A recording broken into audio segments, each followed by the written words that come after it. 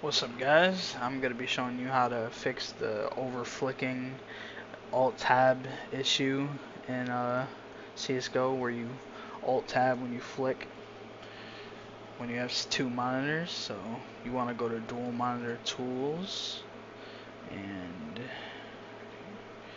go to download and click download here, and it will download shortly, and then just go through the download and then open it up. You want to search up DMT, it won't show up. Dual monitor tools, it won't show up, so just do DMT, open that. I already have it open. Go over here and double click that. You want to go over to, I think it's sticky, yeah, lock cursor onto screen. It's just gonna lock so it can't go over to the second screen. I have all page up, but you just click change. You click enable this hotkey, and you click whatever first key you want, and then whatever second key you want.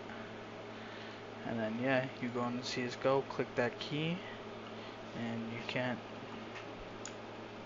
really go to your second monitor at all. So just make sure to click it again if you want to go to your second monitor. As you can see, I can't go to my second monitor. So yeah, that's the tutorial. See you later.